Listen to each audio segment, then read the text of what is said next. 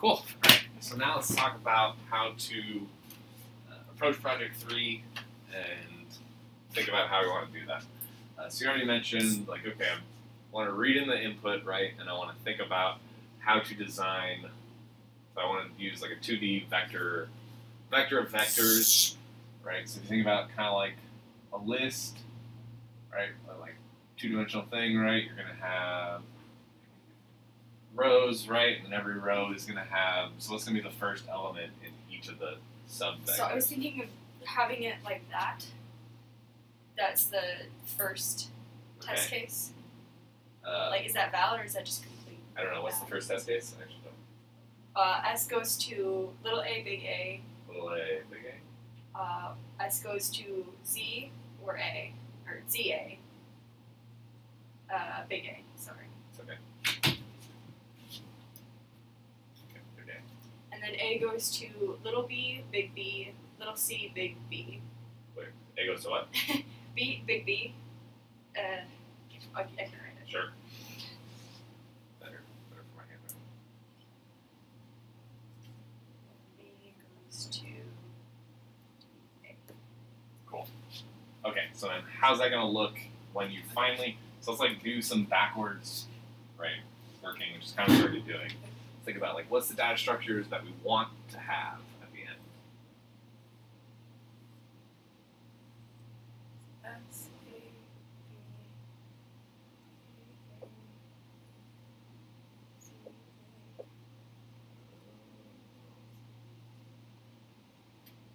That's what I was thinking of, trying to do it that way. I don't know if that's just... Okay. I see. It's not bad. So this would be like vector 0 is this list of the non-terminals, and then the first column is the kind of tricky. production rules. Okay, yeah. So you have, okay, so this is going to be expanding based on how many rules you have, and this will never expand column-wise this way. Yes. Right? Okay, so one problem here, and this is actually something I hadn't talked about yet, but I realize I should have because some people had this problem. They got into that problem like the last week of the project and realized that it's crazy.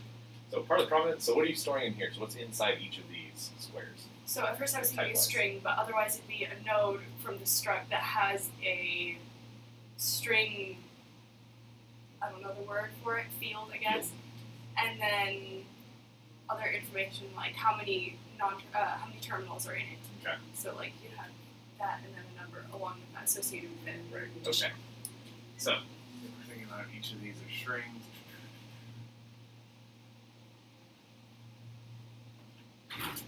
Right. Okay. So part of what you have to do is think about how does this relate to this? Right? Because this is the context-free grammar. This is the abstract data that you're actually reading in.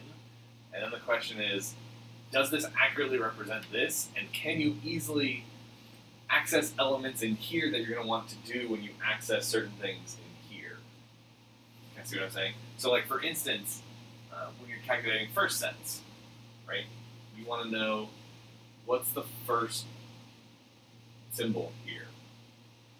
Right? So the first of whatever the first of Z is, I'm going to add to the first of S here, right? So can I do that? That was another thing that I wasn't sure about. Like if Right. it's stored as a string in here, can you re-access that and determine? Exactly. You have to Does that essentially re-parse it every time. Okay. So will it work? Yeah. Do I suggest you do it like that? No. Here's another way I want to think about it. There's actually, if you think about it, there's multiple concepts that you're putting in here. Right? You kind of have all of the non-terminals here as your first row. As your first row. And each of these represents one rule. Right? So it's good that you have the structure here. What about, can you design it differently in like a 2D array that resembles more like this? I mean, or just like an array of switching vector the order vectors? of it like that? Yeah, in some sense switching the order, but have these be separate, right? Oh, okay, I see. Rip them apart. Like we don't want to think about we don't want to think about strings Okay, necessarily right as a that right-hand actually rule. completely helps, because the way I was thinking about it, I mean, the way I was looking at it, I came across that I had a problem, because as you're iterating through it, you can't go from here to here, because in the string it goes the SAB, and then it does the hash, and then it goes to this the production rule. So you can't really go from one to the other. Right. So you have to do it that way first, and then here, and it just kind of makes it complicated. So yeah, if it's done. So how would you kind of, I don't know. So doing it in the same order, it would be.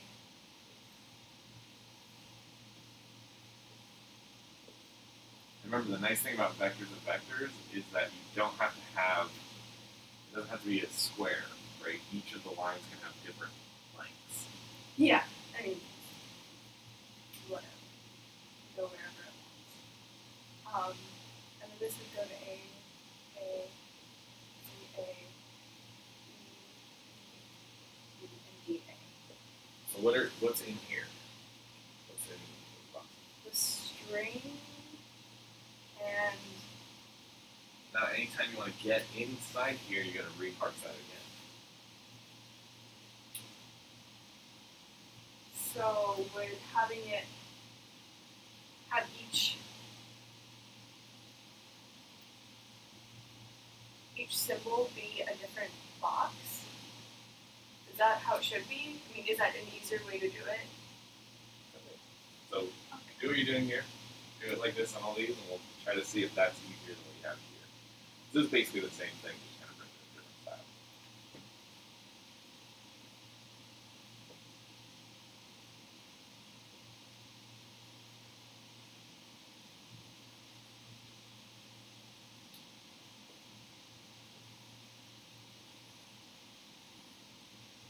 Right, you can do this because you're using vectors, and vectors It can expand. be as long as it wants. Exactly.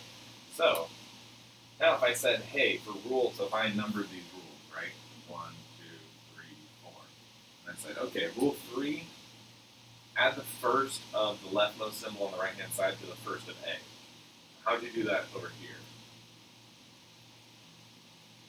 So, I mean, for the first, all you have to do is, like, look at the second thing, and if it's a terminal, then you're done. If it's not a terminal, then you check if that has epsilon in it as one of the. So if this were B, and B had another rule of epsilon, then you can just check and then go through until you find the first non-terminal. That makes so much sense. Okay. Right, so the big difference here is there's inherent structure in these strings, right? Because there's an order to each of these symbols.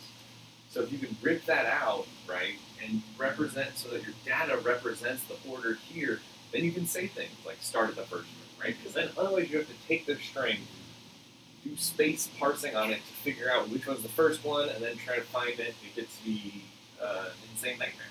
And having it in the order of having them separate makes so much more sense now because it works really well.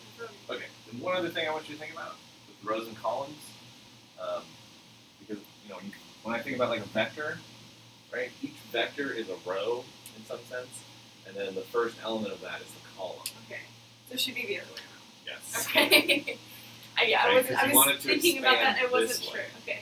Okay, so that's one thing. So that's actually definitely how you can represent. You can represent the rules of a context-free grammar using a 2D array. Yes. You don't.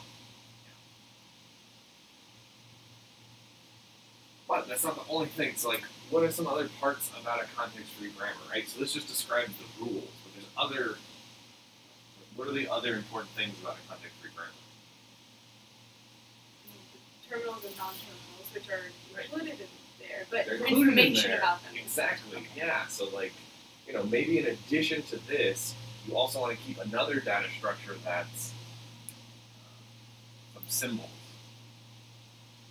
Right? So this would be, so what are the symbols in this grammar? S-A-B, little a, little b, little c, Yeah. maybe also epsilon in the file. Okay. They don't actually appear here, but they're kind of implicitly in everything, right? So you can create this list, right? As you're going and parsing these rules, right? Every time you flex and you say, okay, I know this is the left-hand side of the rule, right? Because your input is basically going to be what? SAB, hash, this rule, hash, this rule, hash, this rule, hash, this rule, hash, and then a double hash. Right? So you read this in, so you can add S, A, and B to your symbol list, right? And you can say, hey, so the other thing is just the symbols by themselves. And then the terminals as a Yeah. separate one.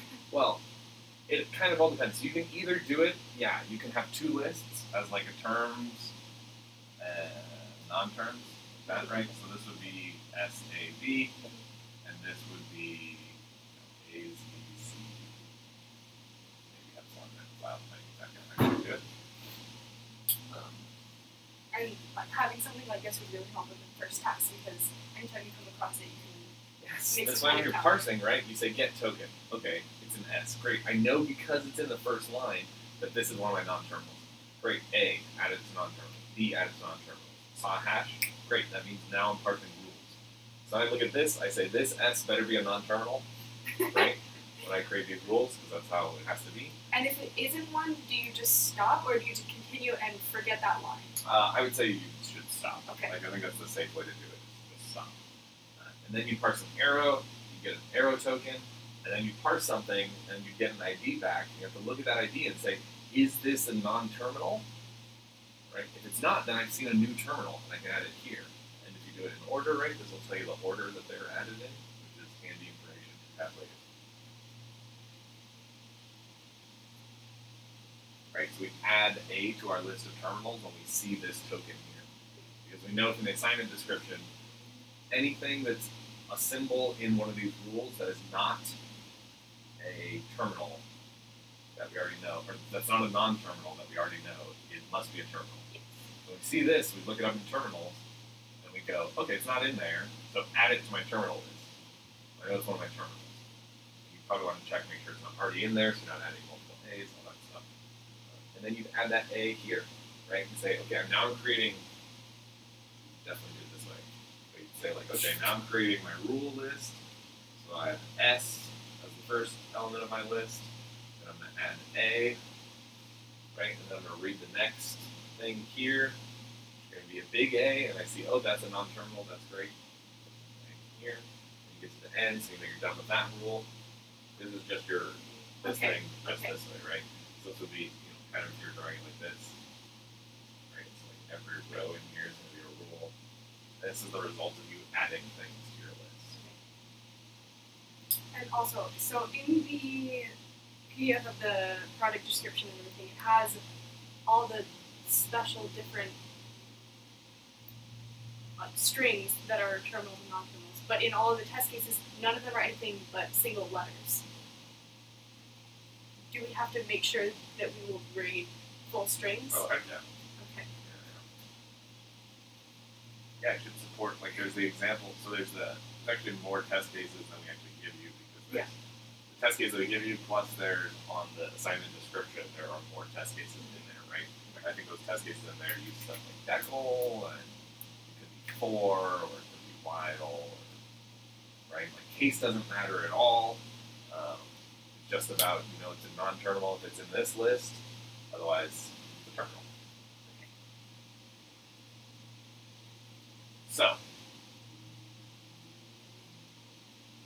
Okay.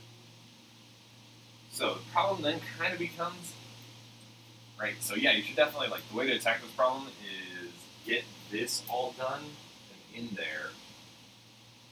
So you've got it and you're correctly parsing everything. Once you have these rules and these terminals and non-terminals, everything becomes so much easier because you can just deal with those and assume that those are correct, implement first and follow set rules. Yeah.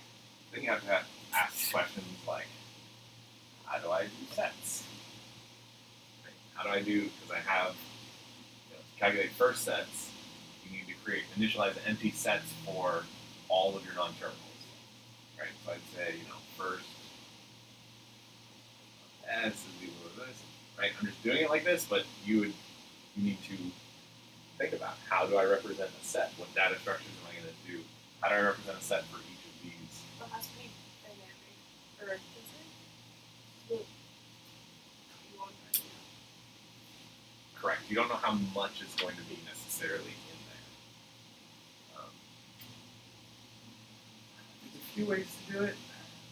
You can actually, I believe C++ is a set class that you could probably use. Oh, okay. It's called a hash set. Vectors are nice because, I think, C++ stuff that I was looking into, like you can say this vector is this one. And it'll do comparison. It'll, this But won't that's the add it, problem. but it'll copy it. Yes. It'll make it the same thing. Oh, yes. Yeah. That's part of the trick. But it can't That's add part of the tricky things, exactly. Is you need to, like, when you're doing set comparison, right? And you say, like, the set containing, AB should be equal to the set containing BC, right? So if you just implemented this as a vector of AB, right? The vector AB is not equal to, BA is what I meant. Yeah, right? So the vector order matters, but here order doesn't matter. So you have to make sure whatever data structure supports the semantic. Also, you're going to need the union operator. So there is a set structure in C++, sort of? I'm pretty sure. I actually don't remember. I'm pretty confident there is. But you can do it using lists or whatever. Actually, one way to do it, okay,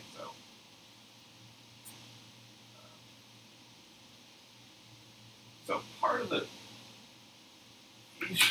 potential issue with just having strings everywhere, right, is like, these strings don't really mean, once you read it in, all you care about are that this symbol is the same as this symbol. You don't really care that that symbol is the string capital A. Right? Your program, all you need to know is these are the same, but these are different. And it's different from everything else that's not just this A. Mm-hmm. Right? You also want to know that it's a non-terminal. Right? That's an important consideration. So you could represent them as numbers if need be. Exactly, yes. With an enum, like would that be useful? So you can't use an enum because an enum is a compile time feature. Right? An enum says this type will only be one of these n things. You don't know what n is going to be beforehand, right? When you compile it, because it's dynamic. We don't know how much this stuff's in it. We could definitely use an integer, but you have to keep track of which one is which. Exactly. Yes. And that actually it can make some things easier, but it's about so much complexity I want to throw you all at one time. So.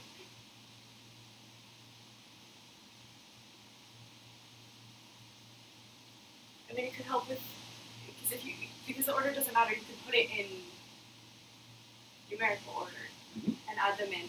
Like you can say, what is this number? And then go to where that number should be if it should be in there. Yeah, you could use, exactly. If you're using vectors to represent your sets and you have integers in here, if before anytime you compare them, you sort them, then you'll be able to know that they're other ones. The other thing about sets is there's no duplicate entries in a set, right? So like you can't have a set like this. Yeah. If you just use vectors and you were to do like AA, right? The vector AA is not equal to the vector A, because this is length 2 and this is length 1. But the sets, as sets, they're equal. So you need to make sure these are removed or that you only have unique elements if you're using a vector. So yeah, this is why this project is tricky. Because there's a lot of, you're reading the input, you have to build the data structures, you have to think about, right, how to design the data structures. And then you have to think about sets. How are you going to do sets and do everything right?